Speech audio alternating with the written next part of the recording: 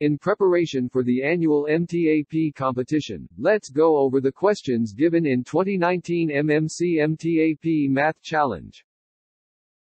This material is not only intended for the elimination round, but also for the oral competition, so the questions will be read twice, then the timer will start. If you have a better idea on how to solve the problems, please share it and leave a comment below. 16. A 3x5 rectangle is partitioned into 1x1 squares. How many squares are formed in all?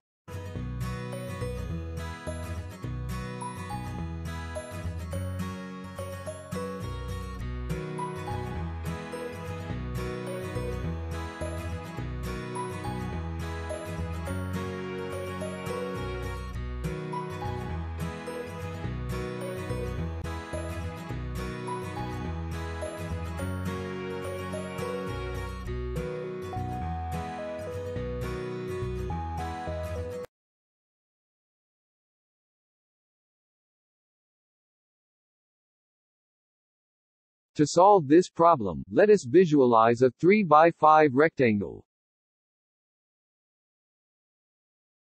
Then, partition it into 1x1 squares.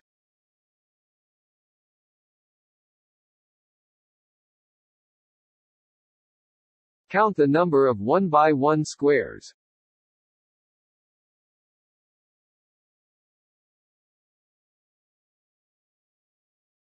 We have a total of 15 1x1 squares. Count the number of 2x2 squares. 1, 2, 3, 4, 5, 6, 7, 8.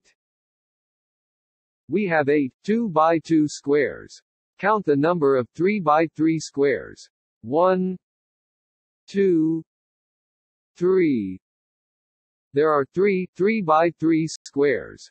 Add 15, 8 and 3, we have a total of 26 squares, and that is the answer to our problem. There is a better way of solving the problem, without actually counting all the squares.